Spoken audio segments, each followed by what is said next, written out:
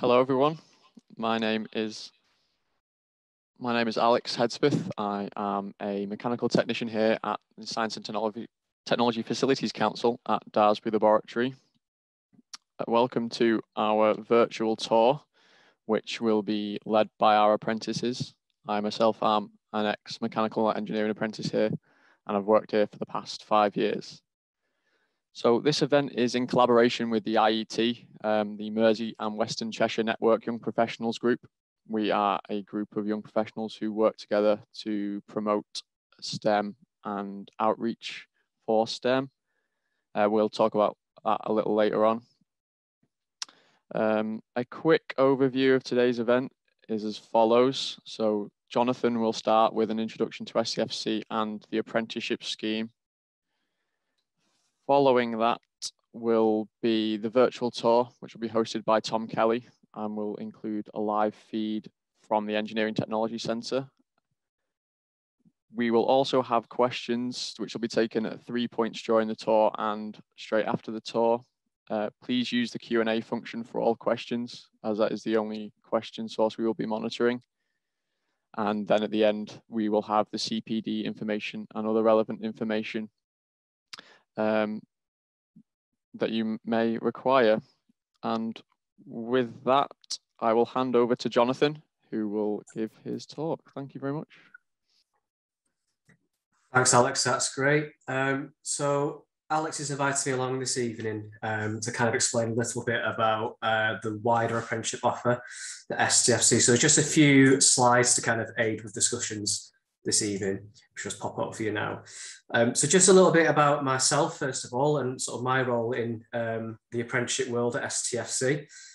So my role is apprenticeship scheme coordinator for our northern STFC sites. So that's here at Daresbury Laboratory in Cheshire, but also the UK Astronomy Technology Centre based up in Edinburgh.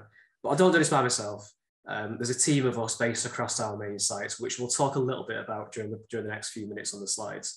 And in summary, what my role is, it's looking after the apprentices across the site from, before they even start the journey at STFC. So some of you may be thinking about doing an apprenticeship at STFC. I'm usually one of the first people you'll sort of engage with and speak to, right through to onboard and interviewing, through your apprenticeship journey, and then beyond that into further development and further opportunities within STFC. So many of the people you're going to hear from this evening, Alex included, have been apprentices. Some of them are still are apprentices, and some are embarking on their second apprenticeship within STFC. So it's a long-term commitment within the organisation.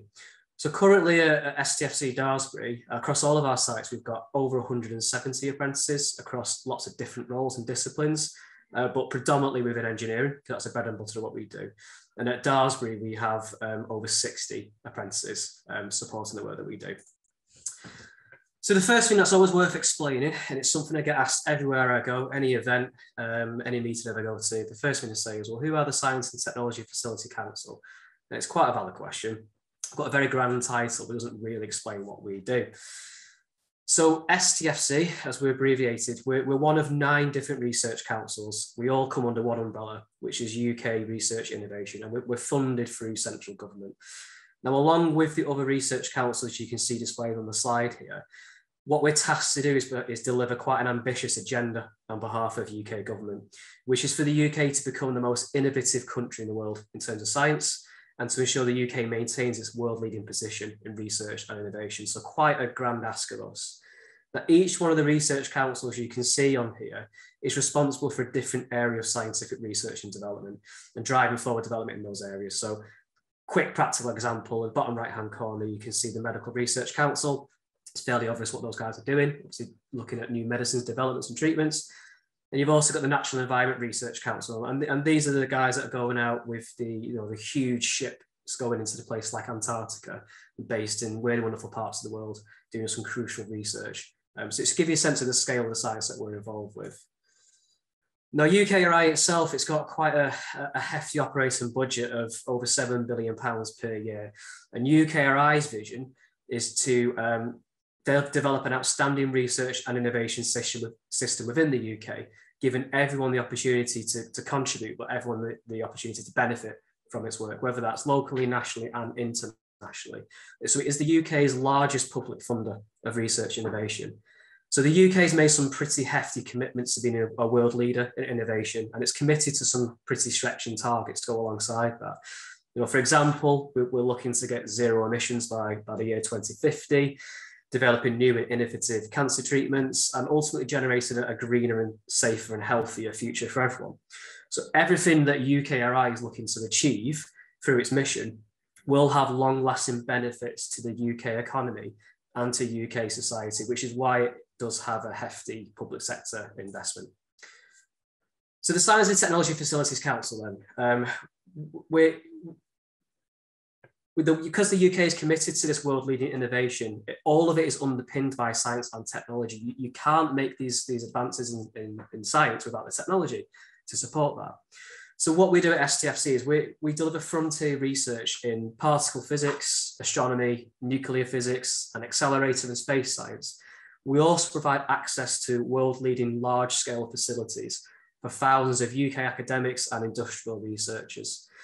And the facilities we're involved with and the facilities we operate have lots of complex machinery involved. So anything from a synchrotron X-ray, neutrons and lasers, all of which involves quite innovative technologies, often at the very edge of what is actually possible in an engineering and technical sense.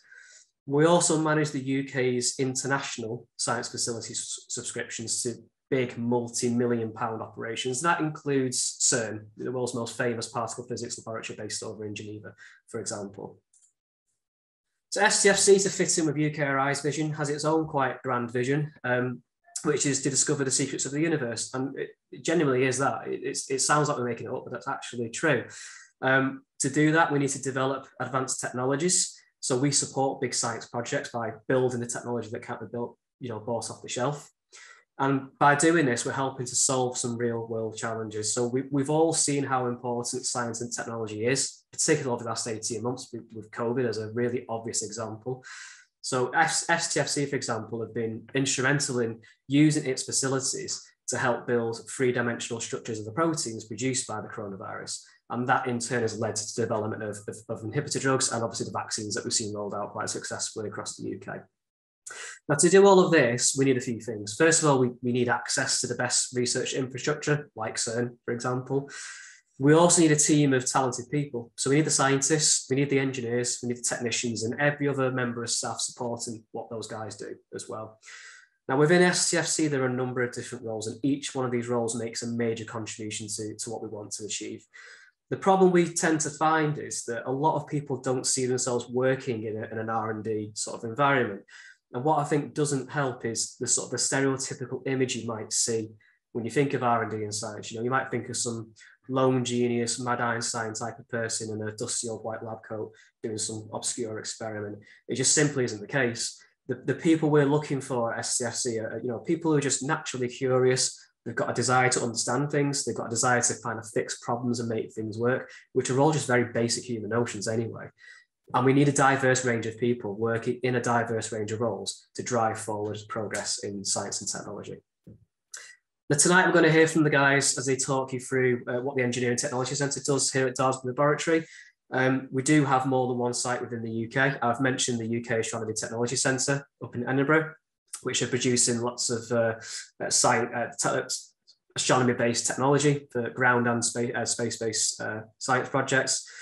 We have our main site, Rutherford Appleton Laboratory in Oxfordshire, which houses numerous different particle accelerators and numerous different departments, including our RAL Space Division, which is involved in lots of very exciting and very complicated space missions. Well, let's get back to basics. So what does Daresbury do in all of this? Well, Daresbury, for many years since it was established back in the 1960s, it's been known as the Engineering Centre of Excellence for various particle accelerators using various applications. But what is a particle accelerator? So some of you on this call probably got a really good understanding of what a particle accelerator is, way over and above what I understand a particle accelerator to be, but others may not. So let's just take it down to basics then. So a particle accelerator, it takes a charged particle, a proton or electron, for example, and it accelerates that particle to close to the speed of light. When you accelerate a particle to these high speeds, it contains a huge amount of energy packed into a really tiny space. You can then take those particles and you can smash them into a fixed target, or smash them against other particles that may circulate in the opposite direction within an accelerator. Now, by studying these collisions, what scientists are able to do is to start to investigate the world of the infinitely small. Now, you can also take the energy that's emitted from the particles when accelerators, and they're forced to emit their energy as light. What that then does is create intense X-ray lasers that can be then used as essentially really powerful microscopes to look at things at a molecular level for various different applications. Now, there's about 30,000 different particle accelerators based across the world. Some of them are giant complexes, like CERN, for example. Others are much smaller, and you might find them in hospitals, for example, where they can provide the intense X-rays that are required, or even proton beams for treating cancer. So that is the 101 idiot's guide to what a particle accelerator is. So Daresbury's link to particle accelerator technology stretches back, like I said, to the 1960s. We're renowned for our work on the design, the construction and assembly of particle accelerators and synchrotrons, which allow the scientists to study a diverse range of things, whether it's a fossil or a jet engine, to a virus or a vaccine. It's undertaken world-leading research in different fields, including accelerator science and physics, computational science, which may be things like biomedicine, chemistry, and material science, but crucially, the engineering expertise that underpins all the things I've mentioned there. Now, Daresbury's work in these areas has contributed to many great things, including research into diseases such as HIV and AIDS. The magnetic memory that was in an iPod when they were kicking around, that was as a result of the work that we've done, for example. The work at Daresbury has also contributed to 3 Nobel Prizes as well in science. So over the course of the evening, you're going to see up close for the virtual tour some of the key projects that our Engineering Technology Centre is involved with. But just to give you sort of the headlines of some of the main things we're involved with here at Daresbury in an engineering sense. One of which is our compact linear accelerator for research and applications, or rather snazily known as Clara. That is our in-house particle accelerator located here at Daresbury. What it will do is help to develop our next generation proton imaging technology, which will ultimately lead to improved cancer detection and treatment. The work that we're doing is having genuine impact with Clara. It's research with impact, particularly within health and medicine. So a lot of the service users that have been using Clara for research, it's helping to lead to more efficient diagnosis of certain cancers. We're also involved in a project called the High Luminosity or High Lumi upgrade for CERN.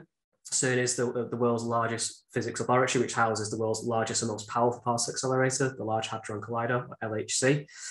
The LHC, for those who aren't familiar, it's a 27-kilometer ring of superconducting magnets with a number of different accelerating structures located along the way, boosting the particles that go along that. They form 2 beams that travel in opposite directions, which are then made to collide at 4 points around the machine. And it's producing approximately 1 billion collisions every second, which is quite a lot. But we want it to have more collisions, because by generating more collisions, it's generating more data. And we want those collisions to be bigger as well. So one of the things we're doing is working on something called crab cavities, which will basically bunch the proton beams like a crab side on. And that creates more surface area, which then creates bigger and more efficient collisions. And that generates more data for the scientists to get the information even much quicker than they are doing now.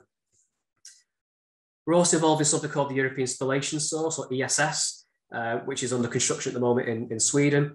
And that will be a multidisciplinary research facility based on the world's most powerful neutron source. So effectively acting as a giant microscope to be used for the study of different materials. So what are we doing to help with ESS? Well, there's various work streams we're involved with here at Daresbury. One of which is the design of the radio frequency RF distribution system. RF is the system that's actually used to power the accelerator. And we're also involved in designing, building and installing the beam transport modules, which will actually transport the beam through the accelerator itself. And we're providing approximately 85% of the total length of the accelerator. The good thing about ESS, if we take it down to really basic comparison terms, it will produce 100 times brighter neutron beams than what is currently available at existing science facilities. So again, in more simple terms, it'll be the difference between taking a picture now using candlelight and instead taking that picture with a high power torch next to it. It's that kind of difference that we're looking to make with European Spallation Source. So why do we involve ourselves in apprenticeships? Well, to do the work that we do, we need the people, which is what I mentioned before. So we need to plan ahead, and we need to plan ahead and ensure we've got the right people in the organisation with the right skills to continue to meet the demands of a change in research environment. So part of that is we want to grow our own. So we want to grow our own talent, want to develop our own staff, with the benefit of creating the skills and capabilities that are needed to then meet tomorrow's scientific challenges and tomorrow's scientific advances. So we've got a long-standing history of being involved with apprenticeships at Daresbury, over 30 years of apprenticeships we've been offering. And many of our senior colleagues, some of which are pictured here on some quite embarrassing photographs you can see, they've come through the apprenticeship themselves. So we've got approximately 100 staff across STFC and 25 of those at Daresbury in quite senior leadership roles within the organisation who themselves have come through the apprenticeship route. So it really is a great opportunity to train our future leaders within the organisation. So what do we offer in terms of apprenticeships? Well, the main areas of apprenticeships we tend to focus on are listed here on the screen. Engineering and computing are by far our biggest offer for apprenticeships because they are where we need the most people to do what we do.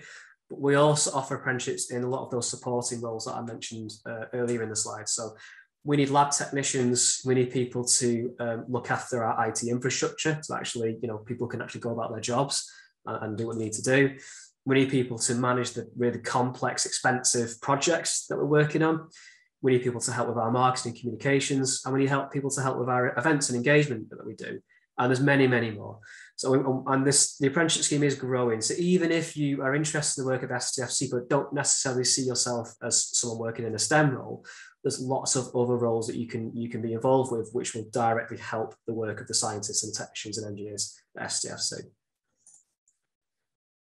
Now, as an apprentice at STFC, what we'll try and do is give you maximum exposure to all different areas of the organisation, because we're quite a complex organisation. We've got quite a complex structure, and each one of our departments is doing something quite niche and quite interesting. So for us to give you exposure to that is a massive benefit because it helps you with your own development. So that will help you to kind of find your niche, find what your interests are, and then help to shape and mould your future career as you grow within the organisation. One of the other benefits we have being part of an international collaborative organisation, working with organisations such as CERN, working with organisations such as European Spallation Source, and you've probably all heard of La Palma in recent news on the Canary Islands. We've also got a facility based over there too, the Isaac Newton Group of Telescopes. What it means is that we can offer extensive international placements for our apprentices. So every year, COVID allowing, we arrange for our apprentices to go on a fully funded placement, working at any of these institutions, anything up to 7 weeks. And what you're doing there is working hands-on in those facilities alongside people from lots of different organisations and lots of different cultures. So you get to live there, you get to live and breathe the culture, and it's really good for your personal development. And individuals that come back from those placements, we see a marked change in sort of their demeanour and their confidence, and they carry that forward with them as they develop within the organisation, as well as building new networks and potentially new future job opportunities as well. So I just want to focus a little bit on the engineering apprenticeships, seeing as that's what the main focus of this evening is. We tend to offer engineering apprenticeships in three main disciplines: mechanical, electrical, and electronic engineering. Almost 70% of all of our apprentices at Daresbury are based in an engineering or a technical role in some capacity. Now, we offer two different pathways for our engineering apprenticeships at STFC, but they're very similar in terms of their structure. And this quite complicated slide, to be fair, just gives you a general overview of the pathway you will follow as an engineering apprentice. So within your first year of your apprenticeship, what we'll seek to do is to really embed some good engineering principles to then use from your second, third and fourth year of your apprenticeship. So in your first year, you'll spend the first year full-time off-site at our training facility located at North West Training Council in Liverpool. And what that there, regardless of the discipline of engineering you're following, you'll learn about engineering across all disciplines. So you'll learn about mechanical principles. You'll be able to weld and fabricate and turn and mill, for example. You'll learn about programming. You'll learn about electronics. You'll learn about electrical circuitry and all that goes with it as well. And you'll be trained on how to use equipment and machinery safely in a controlled environment. You'll also start to complete your first technical training, your technical certificate, which may be a BTEC level 3 in engineering, or depending on your prior qualifications when you join, it could be a higher national certificate in your relevant engineering discipline. As you progress in years 2, 3, and 4, you'll be based full-time on site at Daresbury, but you'll continue with day release off-the-job learning with your technical training, so that whether you continue with your BTEC or your higher national certificate. And years 3 and 4, you'll then progress on to your next higher level technical qualification, which may be a HND or a HNC, again, depending on the prior qualifications you enter with. All of this forms the underpinning of the Science Industry Maintenance Technician Standard, which is the apprenticeship standard you'll be working towards. And that will develop all of the key knowledge, skills, behaviours you will require to work as an effective technician within the science industry. So it's all about engineering and technical skills, but in a very controlled scientific environment. And that is the standard you will undertake with our partners at North West Training Council. At the end of your training period, you'll then go through a gateway, which is basically ensuring that you've had the opportunity to develop all your knowledge and consolidate that through on-the-job practice and projects. And then you go through an independent endpoint assessment, which is essentially verifying that you are competent in your role, and it's giving you an additional level of recognition. Beyond that, there's opportunities to progress onto further development. So we deliberately construct this apprenticeship in such a way that it does bolt directly into a level 6 degree apprenticeship. So there is opportunities to progress and achieve a full Bachelor of Engineering degree, fully funded through the apprenticeship route as well. And that's something that some of our apprentices are undertaking on the call tonight, or will be undertaking in the future.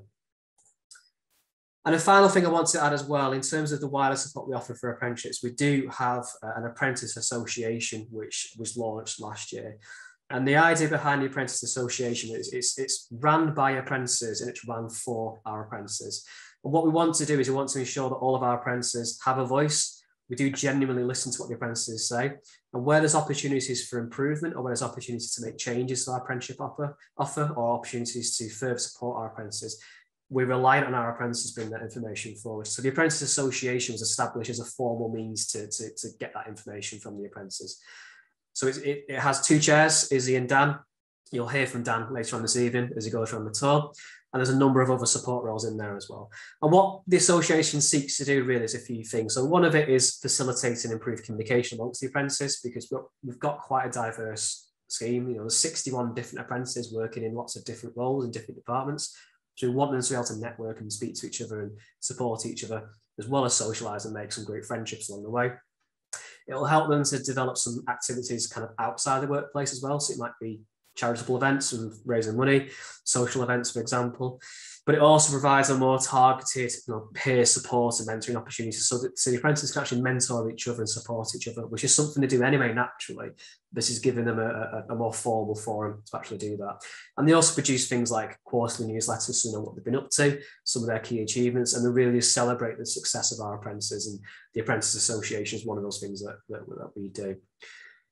So that's all from me. This is probably the opportune moment now just to hand over to Dan, who you can see on the screen there as one of the co-chairs of the association. And he'll just tell you a little bit more about what the association does.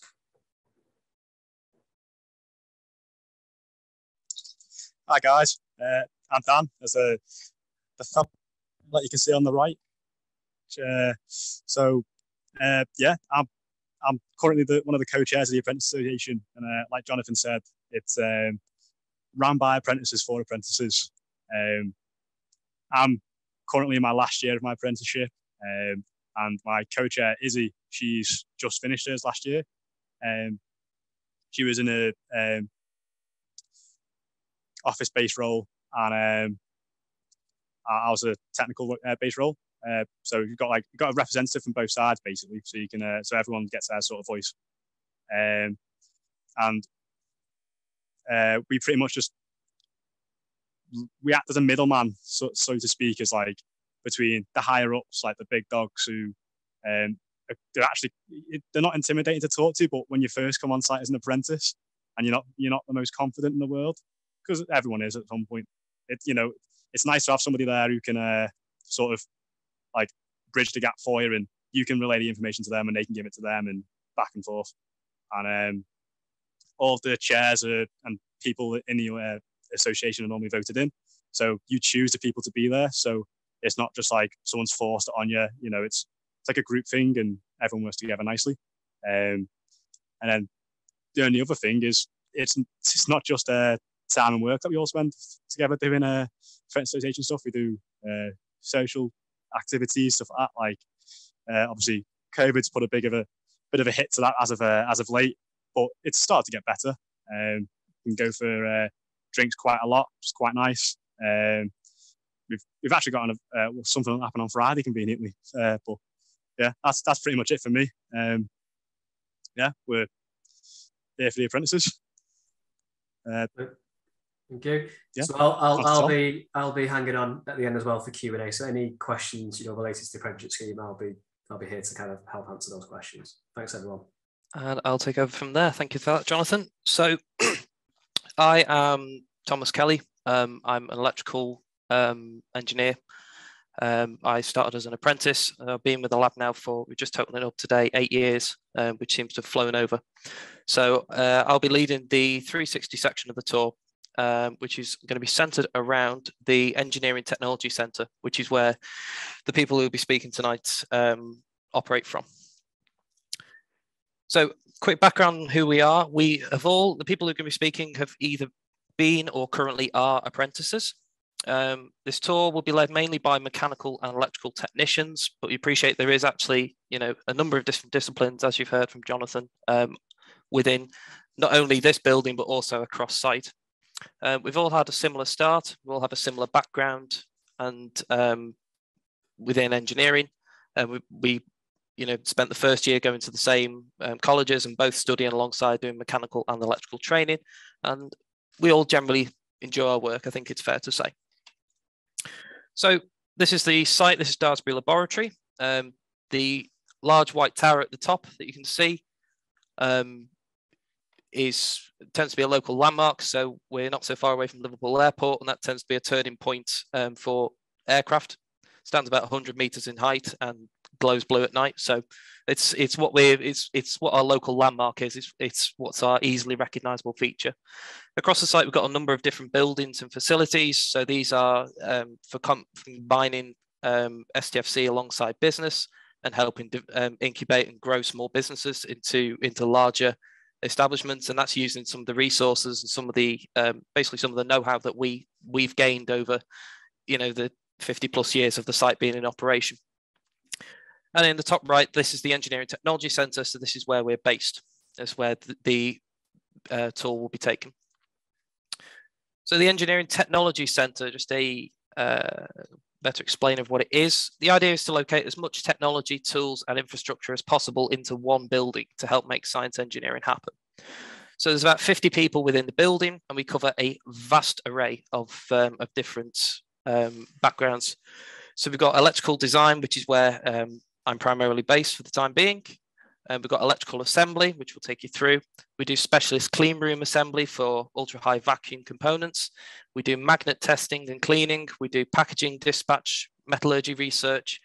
The amount of technology we have within the building is frankly incredible. We pack it all into one quite dense space, and we tend to make a lot of fantastic science happen.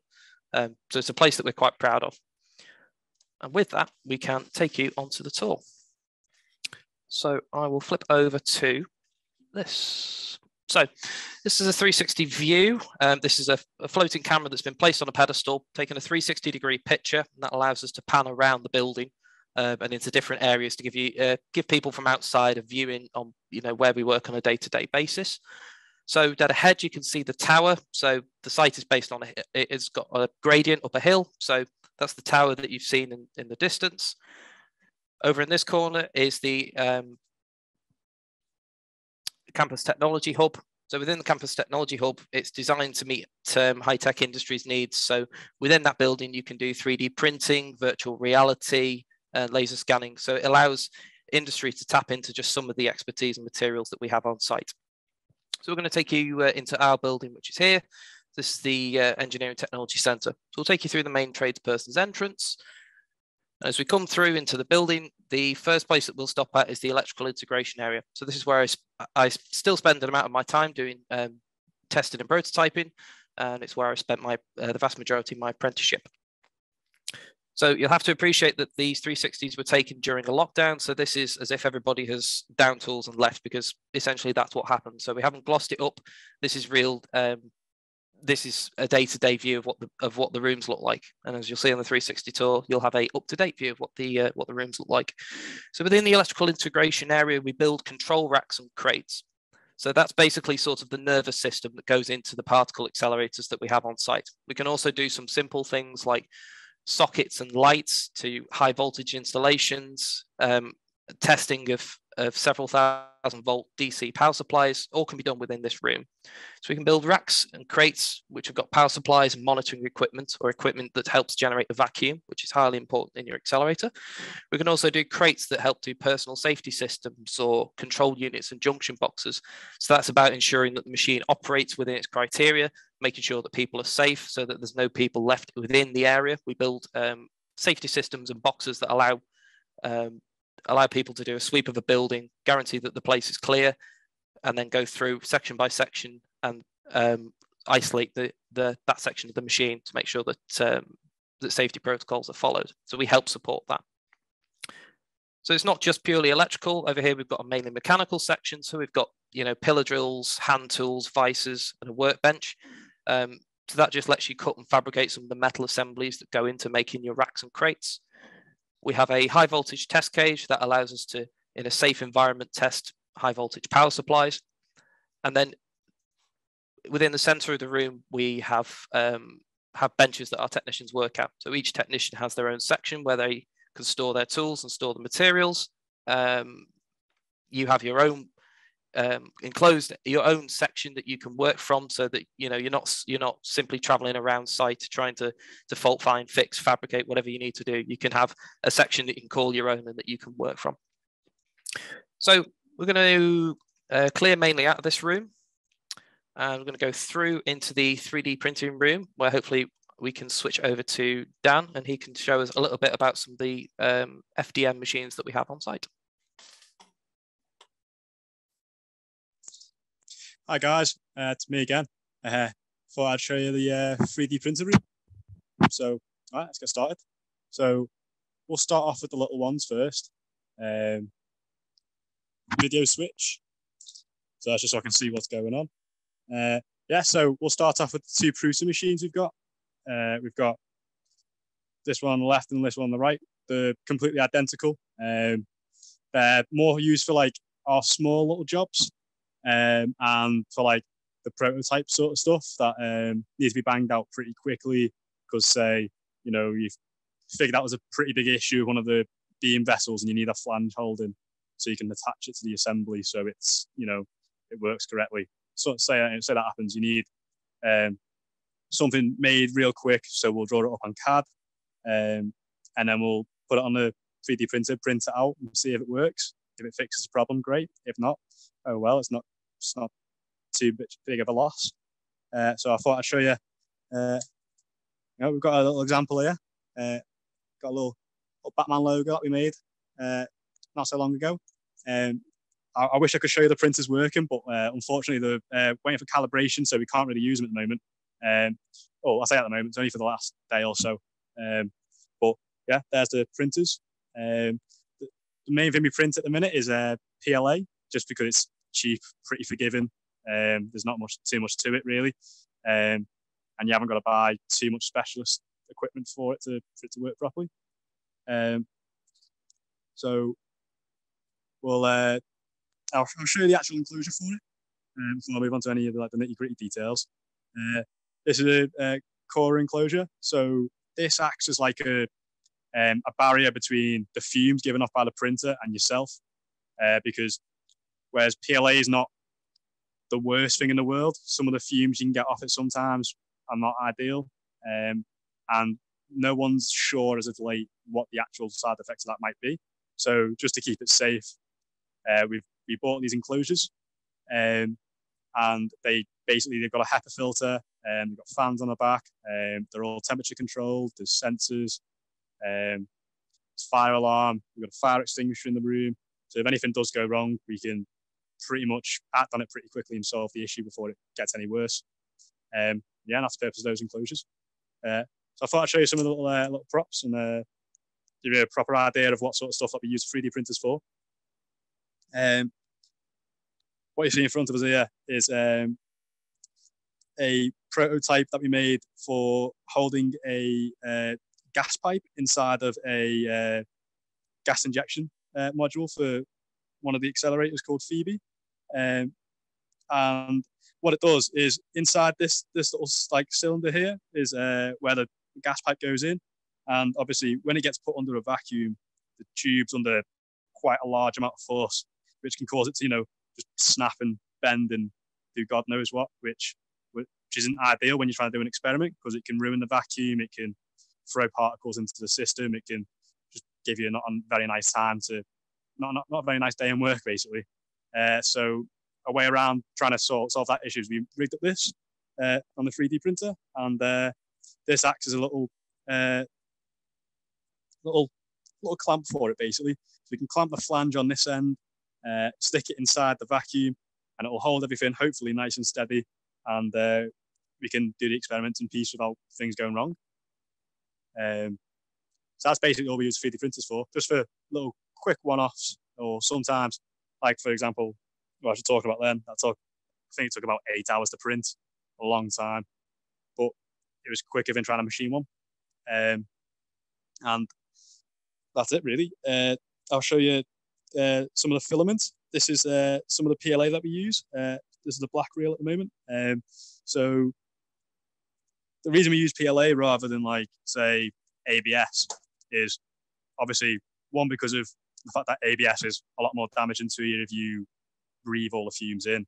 And then the second thing is mainly due to the fact that if you use ABS, you need to replace your nozzles more regularly. The nozzles tend to get more clogged. The room's got to be temperature controlled. You've got to take more, navigate back. You've got to take more consideration and forward thinking before you go into all the little bits and pieces. Otherwise, things go very wrong very quickly with ABS, and it won't give you a very nice time. So, right, that's enough about the Pruses. Spoke about them for long enough. We'll go on to the big boys. Right here is the Meltio. This is the 3D printer that we use to print metal parts, metal components. The way it works is it welds like individual little pieces, and it welds them in like such a way, like, and does it in layers that you can build up a whole like 3D model of something, and it'll all be 3D printed. It'll get sent off to the machine workshop, which you can just see through this window, and then it'll get post-machined, and it'll get machined perfectly to tolerance, and then we'll have a perfectly fully functioning product for use on our accelerators without having to send it out of house for 6 months whilst it gets machined, because some of the shapes can be quite complicated. And that's pretty much that, really. On to the next ones. We've got a couple more, well, I say more massive, but they are huge in comparison. More 3D printers. These ones are just plastic ones, like the Pruses behind me. The one on the left, the Raise 3D, that's a dual extruder, like 3D printer, which means you can print two different things at the same time, because it's got two nozzles on it to shoot the plastic out. And basically what this is used for is for, say you've got to print like a really complex shape that's basically floating in midair. You can print it using this and use a certain type of filament that dissolves in water, so that you can just simply dip it in water, and then you've got rid of the supports, and your finish is really nice on your part and all that good stuff. The Epsilon next to us, on the right, should I say, is basically just a much, much, much bigger of a typical 3D printer. This is going to be used for more like the bigger projects. So like stuff like what I had in my hand before about the support piece. This was done on the Pruses, and it was quite hard to get it to fit correctly on the bed, because the bed's only about the size of an A4 piece of paper. Whereas if you look at this one, it's not quite A3, but it's not far off. So you've got quite a large amount of room to work with. So it allows you to do a lot more complicated jobs, much bigger jobs, and just gives you a bit more freedom of what you want to do. So go start finishing this up now. But I thought I'd show you some apprentice projects that we've had in the works recently, just so you can have an idea of what sort of stuff we get up to and mess about with. In front of me here, this is the gear and fan mechanism that goes onto. It's not finished, so I can't quite show you it in working, but I can show you the idea. Basically, this goes on the back of it, that way round, sorry, goes on the back of it. And then what happens is you blow a fan at this end right here, and it spins a blade, and then that causes all these legs to move, and it'll start to walk across the table. And just little stuff like that, little fun little projects like that is what we do on the 3D printers here for apprentices, just so you can get an appreciation and learn what's going on with them, so you can go on to bigger and better jobs and have a bit of fun along the way. Yeah, that pretty much wraps it up for my part on the 3D printers. Hand it back over to Tom. Lovely. Mute audio. Mute audio. Give me down for a minute. Cool. So Dan's just taking you through the 3D printer room. I'll just give you a quick view over here of the more traditional milling machines that we have on site. So on the left-hand side, we have a number of lathes. I'll take you down to the end of the workshop. So down here, we have a number of lathes. So that's where you insert your part and spin it. So it's typically for rotary forming rolls. So you can place your part within the jaws, and then you can take cuts and passes away from that. So that's typically if you need to do a piece on a rotary axis. Down the center of the room, we have milling machines. These are manual milling machines. So these are essentially like a pedestal drill where you clamp your part into some jaws, manipulate the part left, right, forwards, and backwards. So that allows you to take cuts away from the material. All of this is called subtractive. So you can't, once you've taken your cut, you can't add something onto it. So it's important that the person operating the machinery understands some of the intricacies behind it. They make decisions on how they clamp their components, and they make informed decisions on the limitations of the machine. On the right-hand side, we have the CNC machines. They're computer numerically controlled machines. So they are essentially electronically controlled versions of what you have on the left-hand side. So the manual machines still have a place. You know, some of these machines are 50, 60 years old, but they're still absolutely essential to what we do on site. They can still machine down to very fine tolerances. If you need to do one-off bit part work, then you use the machines on the left. Whereas if you need to do something that's a bit more, whether it's a larger piece or you need to do batch production or something that's quite repetitive, that's when you'd use the CNC machines.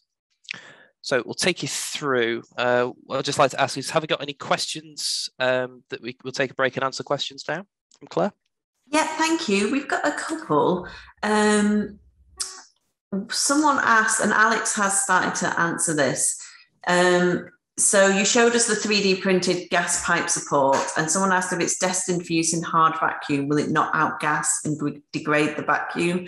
So Alex, I don't know if you just want to cover your answer there quickly. Yeah, I can do. So you are correct that the outgassing rate from the PLA would be horrific. Plastic, especially 3D printed plastics like that under vacuum. There's not a lot of research on them, but the research that does show us in that high vacuum system or ultra high vacuum system, such as an accelerator, the outgassing would be detrimental probably to the vacuum system that we were running.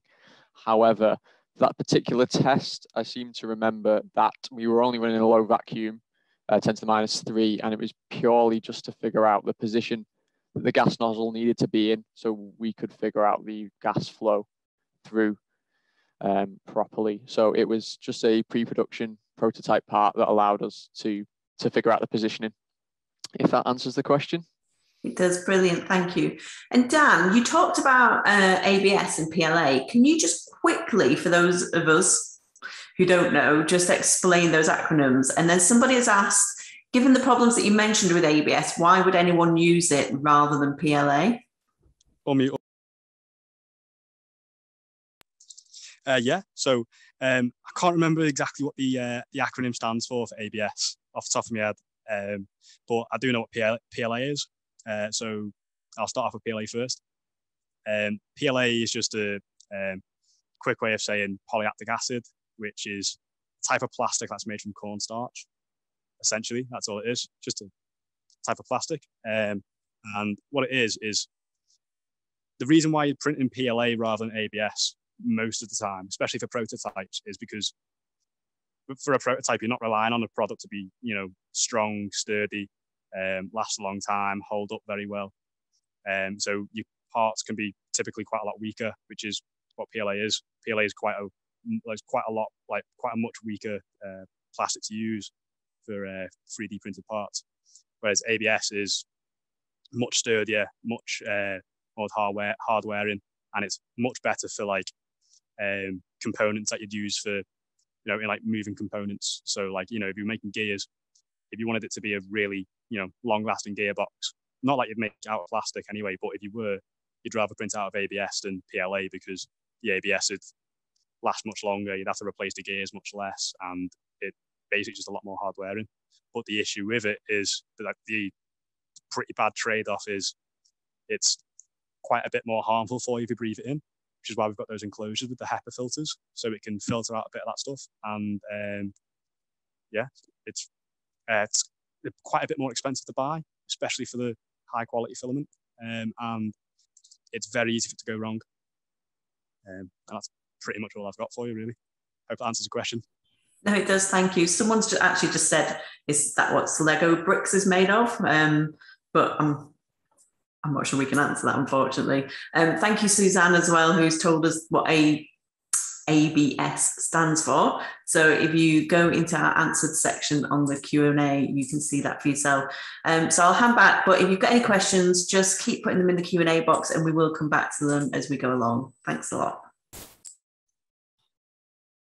Fantastic, thanks for that, Claire. So what I'll take you through now is into the clean assembly facility. This is just the clean rooms that we have within the building. There are clean rooms used across site. They're typically portable clean rooms. So they are a set of curtains with a fan unit on top that are on wheels. You wheel them over the thing that you're interested in keeping clean. They're sort of like a temporary measure. If we need to do proper assembly work within the ETC in a clean room environment, that's where we would do it in here instead. So I can take you through the doorway into the first section. So you notice you enter into the room, there's a number of blue squares on the floor. So the blue squares are designed to remove material that will be on your feet. To enter into this area, you need to put essentially a blue carrier bag type device with an elastic band on it. That goes around your feet. So that stops you from walking contamination into the room. The entire thing that we're concerned about within a clean room environment is trying to keep particles out. Any particles that are in the room, we minimize and try and contain or capture. And bringing particles into a room is generally a no-go. So the easiest thing to do is stop contamination by your feet. So you make sure that you put blue bag on when you walk into the area. That's your blue overshoes. So a quick mention on what a clean room is. It's a room that you classify according to the cleanliness level of the air that's inside the room. That's classified from ISO 9 down to ISO 1. ISO 9 is the cleanest, ISO 9 is the dirtiest clean room, if that was a thing to say. ISO 1 is the cleanest possible clean room. Bear in mind that even ISO 9, even though that is the lowest standard to pass, that is still generally cleaner than most rooms that people would habitate. And then from there, it steps up in levels. So the first room here is currently being retrofitted. So this is thought of as a semi-clean room. So currently it's going to be reaching the ISO 6 standard as an average. So you'd have to put overshoes on to be in the area, and the air within the room is being changed roughly once a minute. So in a traditional room, you may change the air 2 to 3 times an hour. With this, it's once a minute. So you can already see that we're stepping up in levels. So what we've got here is a warm unit. This is a warm unit for ESS. That generally just means a warm unit is a unit you don't have to chill with liquid helium, liquid nitrogen to make it superconductive. So this is basically a transport section that allows a beam to pass from one end down to the other. Contained on it is a ion pump, which is used to trap particles with stray particles within the beam tube. They're captured and drawn away. This unit is under test. It would have been assembled in the next room, which the 360 tool doesn't go into, but I'll give you a quick overview and show you inside that room. So you see there's an outer and an inner room. So within this room, we're talking the air changes are happening roughly 6 to 7 times a minute. So it's quite an intensive filtration process. The air is brought in at the top of the room, taken out at the bottom of the room. So that cycle encourages any particulates and contaminants to fall down to floor level and be drawn away. The contamination within this room is there should be no particles bigger than 5 microns. 5 microns is the width of a length of spider's silk. So we're talking very, very almost imperceptibly small. If to go into this room, you'd have to wear wellies, gown, a mask and gloves. Essentially, all you would see is a pair of eyes. There is a procedure and methodology for entering into the room through an airlock and out, and you don't simply just enter in and out. There is a whole process that you have to go through to make sure that you're not bringing contamination from the semi-clean room right through into the clean room. So I could take you back from there, and I'll take you on the back to the 360 and take it into the magnet testing area. So we can within the magnet testing area, this is a specialist area that's set up to allow you to test permanent magnets. Permanent magnets come with their own risks. Obviously, any metals within the room will be attracted to it. And some of the magnets we're dealing with are several Tesla in strength. That means that it could remove a tool from your hand at, let's say, 0.5 meters distance, stick it to whatever permanent magnet was in the room, and you're going to be hard pressed to get that part out of, getting it away from the magnet. If you're entering into this room, you can't have any implants, hearing aids. If you've got credit, debit cards and phones, they all have to be left in a locker outside to make sure that you don't damage the, if you damage yourself, if you have an implant, or damage your phone or anything that was in your pockets. I could take you from that room. We're going to take you further down the building, and we're going to take you to the module assembly area, where hopefully Jordan is with a 360 camera. She can take you through some of the modules that are assembled within here. Hello. So I'm currently in the survey room, which is temperature controlled. So it's kept around 21 degrees to help us when we're using a laser tracker to survey all our modules that we've built up. We do this in a controlled environment so that we don't have any movement between any of the components due to differences in temperatures. So one of the assemblies so YAG it stands for yttrium aluminium garnet. It's basically a really fancy camera lens that we use on our particle accelerators to ensure the laser stays within a certain tolerance. I'll show you a complete one over here. So this is the YAG. So I'm not sure if you can see in there, but there's a little grid and also a little disc which basically controls or tells us, navigate back, basically tells us where the laser is hitting on the disc, and then the scientists can adjust the laser to ensure it stays central throughout. So I'm going to hand over to Ed outside now, if that's okay.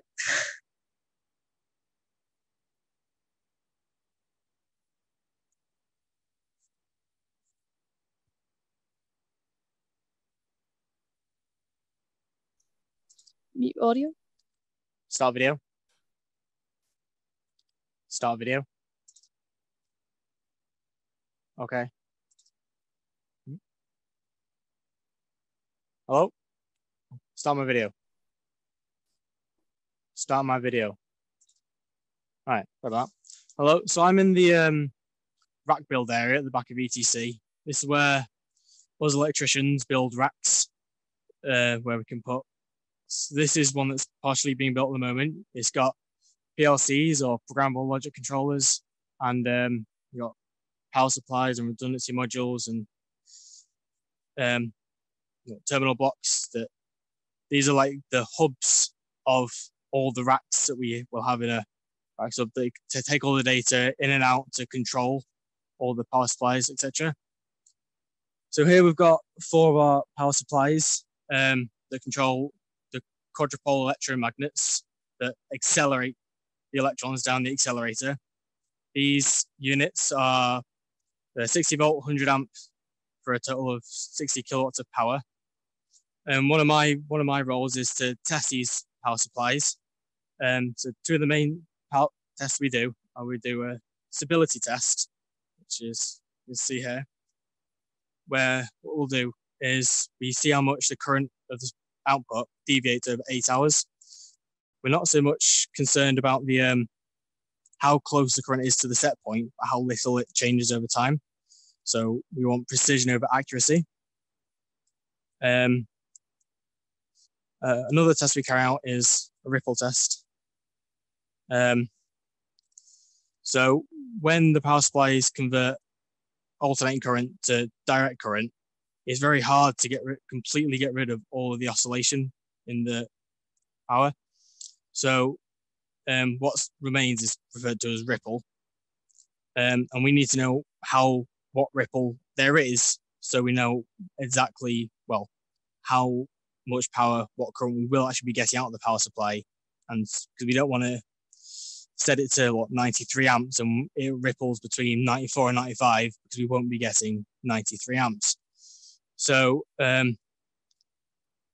we try and get the ripple for our power supplies to be within 25 ppm. Now, a ppm stands for parts per million, which basically, in terms of, if you imagine a percentage being 1 in 100, 1 ppm is 1 in a million.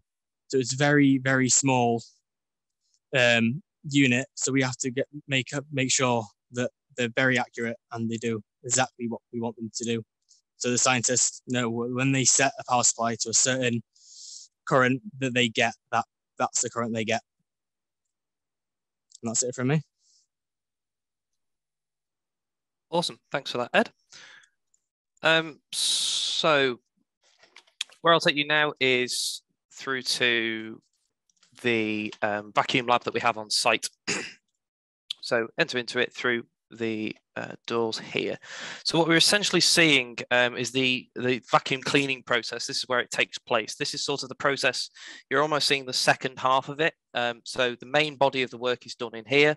But, as we're walking through the building, I'll talk you through this section that you're looking at here. So inside accelerators, you need to maintain an ultra high vacuum. So that's roughly 1 × 10⁹ millibar. So we're talking very, very, very low pressures. In order to do that, we need to minimize thermal outgassing and remove water and any other trace gases that would be sitting inside of our particle accelerator. So any components, be it cavities, beam tubes, anything that is within contact with that vacuum, we need to make sure that it is as clean as we can get it. We need to remove contaminants and stop the pressures. If there was any contaminants within that, it may be that we can't reach the pressure whatsoever. So because we're trying to catch stray particles to get down to these low vacuum levels, if you're outgassing at a rate faster than you can capture the particles, that means you will never get down to the pressures that you're looking to get to. So this is the bake out process that you're looking at here. So on the left-hand side, you would have a cover. This is an oven, essentially. The covers for the oven are sat here. You'd crane in your quite heavy component, be it a beam tube or any large unit, lay it out on the table. You'd attach a pipe to it to start drawing a vacuum. You would then cover it over to basically contain that part and make the oven that you're going to bake the components in, draw the vacuum and turn the temperature up. So you need to get it to over 100 Celsius, heat it as uniformly as possible, and you need to hold it there for 8 hours or longer. That encourages all the particulates to leave the surface. You then capture the particulates through a vacuum pump and you monitor the contaminants that are coming out. So you're looking for any trace oils and hydrocarbons that you can then use to look back through your process to understand where you've potentially introduced contamination. It all builds a picture of how clean your part is and what is actually contaminating the part. So you can improve your processes. You can improve your process from what's happened before on that section. In the other corner is a thing called a vacuum workhorse. So this is an oven where you load a part in if you're interested in cleaning the outside of it. So you load it into the oven, shut the door, increase the temperature up to 200, 300 degrees if need be, and then you draw a vacuum from the outside of the part. So it's the same process. It's only when you're interested in the external elements of a part. Behind us, we've got a storage rack. So once the parts are complete, they've gone through the cleaning process, we could then wrap them in a tin foil that makes sure that no contaminants can enter back onto the part once you've cleaned it. And if it's a tube, you can cap off the ends with plastic caps. So that just means that your parts that you do, you can basically build a backlog of them, so you can clean them, put them into storage, and then you may remove them 2 or 3 years later to install them on the accelerator. So that lets you get ahead of the curve. And we do parts for both our site and also for other sites, because we've got some very specialist equipment that we use within this room.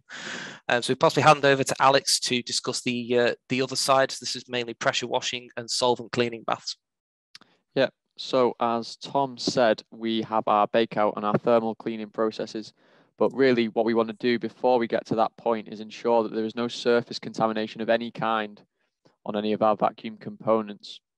So we have a cleaning procedure that allows us to get from your standard workshop level component, as it would be straight off a machine, to its the correct level of cleanliness that we would require. So that starts off with a hot water jet, which is mixed with detergent, which you can sort of see in the metal grid straight in front of the middle of the screen. So that is effectively a normal kind of jet washer. From there, we can also do surface stripping, which we have another machine for. Again, that can remove any bonded surface contamination that might come off with heat. We then have a series of solvent ultrasonic baths, such as the big stainless steel one you can see in front of you. We then use them to remove any fine oils, trace contamination that's left on the component. From there, they are then rinsed again with demineralized water. And if necessary, from the solvent cleaning process, they can be immersed in a hot alkaline bath to like get the pH back to normal. From there, they'll be rinsed in demineralized water again. That will ensure that they are then free of any alkaline contamination. So we will introduce small amounts of contamination from the solvent and alkaline cleaning processes. So then we need to get rid of that, which we use the deem in. And then they are dried in a specialist built drying cabinet, which allows us to ensure that they are free of nearly all possible contamination, or any physical contamination, before they go for thermal cleaning, which, as Tom said, will remove any final contamination that might be left over. With that, I'll hand back over to Tom. Lovely. Thanks for that, Alex. So as we've left the VAC lab, which is here, what's left in the building is mainly a general assembly area. So we're assembling parts for predominantly ESS, but also, as mentioned, the high Lumi upgrade. We have a large crane that we can use to move some of the materials around the shop. So the crane can hold 10 tons. So you're looking at the weight of a London double-decker bus that we're able to, use to lift and maneuver materials in and out of the workspace. And that builds up the main body of the workshop as you look down this side of the building. So I'm conscious of where we are on time. So I'd like to just ask Claire if we've got any questions to close out with. We have, thank you. Everyone's still with us and we have got a few questions. So I think I'll start with a couple. So I've got a couple for you, Tom, actually, about the clean rooms, and then I'll go over to Jonathan for some more career focus ones. So we've had a couple of questions about the clean room. Can you just quickly explain what the different iOS levels for the clean rooms would be used for? So what would you do in an iOS 9 clean room, for example, versus what you would do in an iOS 1? And then a follow-up question is asked, would we at Daresbury be able to do space industry work in our clean rooms? So could we assemble space qualified electronic equipment? I know we do that at UKATC up in Scotland and at RAL Space down in Oxfordshire, but specifically at Daresbury, if you could, that would be lovely. Thank you. Sure. I think it might be one that Alex would be better placed for, but on the space front, I know we have accreditation for our electronic soldering. So our technicians there are trained to the same level as those that be working on spacecraft. We don't process space work. That is mainly down. That's more Oxford's with their new space facility that they're building there. I don't see any particular reason why our clean room wouldn't qualify, but I'd have to ask. I'd have to turn that over to Alex to confirm that.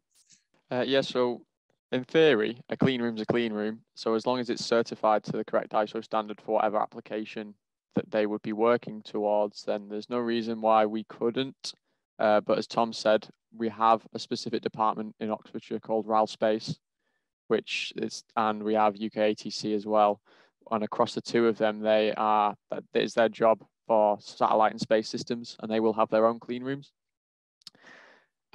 We do get work from RAL Space that comes in through the vacuum lab and goes into our clean rooms, but it's more of a rare occurrence. It depends what the kind of thing they're working on.